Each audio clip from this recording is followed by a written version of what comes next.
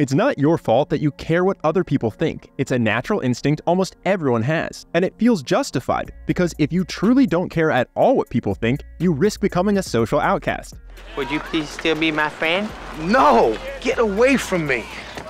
Okay. The problem is, if you care too much about what other people think, it will lead you to an anxious, mediocre life. The average person is obese, likely to be divorced, and has less than 1K in the bank. It feels safe to do what everyone else is doing, but it's actually a terrible decision. There's also an internal cost when you live for other people's approval. You lose touch with your own natural confidence, energy, and joy for life. Now, this video is not about becoming a narcissist and not caring at all about other people, so let's let Tony Robbins reframe our goal. I don't know they ever stop caring completely. People say they don't care. I think what they really mean is, I don't let it stop me. The #1 regret of people who are dying is, I wish I'd had the courage to live a life true to myself, not the life others expected of me. So let's spend the rest of this video going through how you can do just that. One way to stop caring what other people think is to find your fire. You cannot care about everything at a 10 out of 10. So if you want to stop caring what people think, find something you care about more. Your obsession outweighs the insecurity of being an outsider. Exactly. The first thing to realize if you have people in your life telling you not to pursue your dreams is that you are not alone. Your father, did he live long enough to enjoy your success? Yeah, he kind of, you know, he really was disappointed by me moving to Los Angeles. He really wanted me to go to university. You were bullied for skateboarding. Like, that didn't exist. Oh, absolutely, yeah.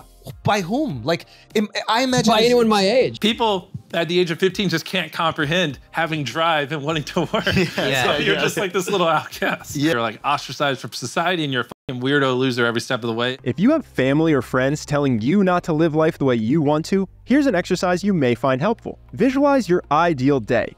When do you wake up? Where do you wake up? What happens during your day?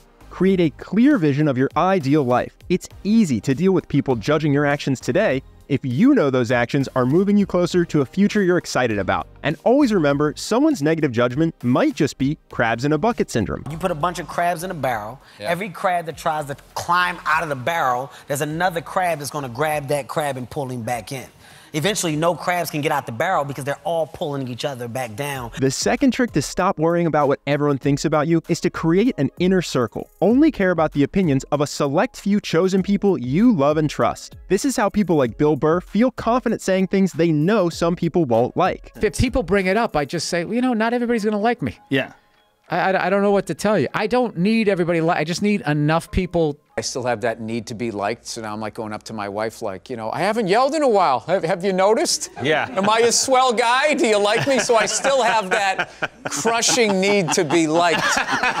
This strategy sounds good, especially if you have a tight group of people you respect. But this inner circle strategy can trap you into that group's expectations and limit the ways you'll allow yourself to grow. It's a great first step, but not the end goal. The next level is to only give this power to yourself. And to do that, you need to decide your core values and commit to caring about them more than the opinions of other people. This can include things like growth, contribution, fun, freedom, or honesty. This next clip is an example of what it looks like to commit to honesty instead of trying to look perfect. What scares you?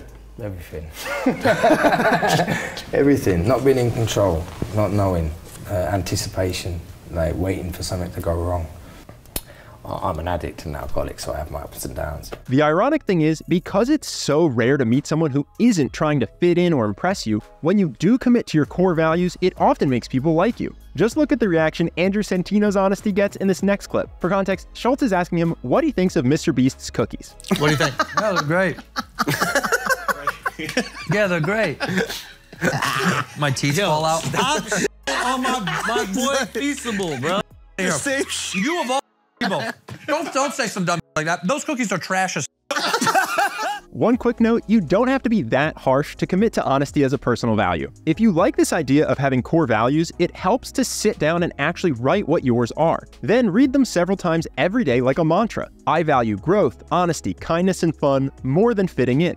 Remember, other people will come and go from your life. The only person you have to live with every day is yourself. So those are 3 things you can care about more than the opinions of other people: your future vision, your inner circle, and your core values. Now let's talk about some strategies to simply care less about what other people think without needing to replace it with something else. One way to worry less about the judgment of others is to leave the validation casino. I decided to delete my Instagram because I just felt like I was so addicted to this kind of false version of my life that it was just taking over. I would be on set working, I'd come and sit in my chair and just scroll. And it was becoming a problem. I was just obsessed with it, and I was obsessed to find out what people were saying and what they thought about me. Every time you try to get external validation, you train your brain to care what other people think. Contrast that with Sadhguru's advice on how to overcome the fear of being judged, and notice if anything surprising stands out to you. Anybody can say what they want, anybody can do what they want. This is like this only.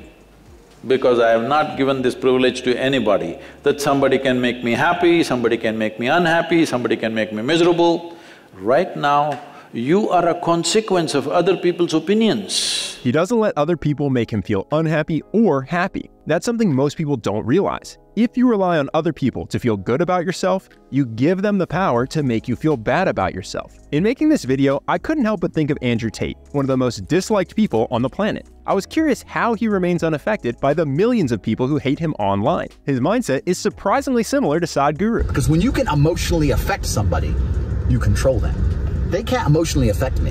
They can't make me happy with a video. They can't make me sad with a video. Now again, the goal is not to completely stop caring about other people. You don't want to only care about yourself and end up hurting other people or treating them badly. The goal is simply to feel free enough to live the life you want and pursue your dreams, while still being a kind, empathetic person. After you leave the validation casino, you'll realize something. Here's the truth for most people most of the time. I feel bad for you.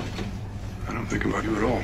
Obsessing over someone else's opinion of you feels silly when you realize that most of the time, they're just thinking about themselves. And even if they are thinking negative thoughts about you, if you zoom out, you'll realize their opinions don't matter anyway. A friendly reminder that in 3 generations, everyone who knew us will be dead, including the people whose opinions stopped you from doing what you wanted all along. This is not meant to depress you, but to inspire you to live the life you want to live. There's a specific question I set as a phone reminder that's helpful for remembering this. What will matter when I'm 90? Seeing this pop up on your phone every day will help you realize what truly matters to you. The last way to stop caring what people think is self-acceptance. A big reason you're scared that other people are thinking negative thoughts about you is because you're afraid there's some truth to what they're thinking.